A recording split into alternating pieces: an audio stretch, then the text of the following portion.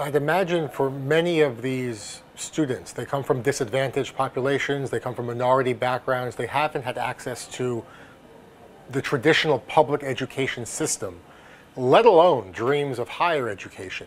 Above all else, how do you make these students feel safe and also feel valued on a college campus as they learn? We are very accepting.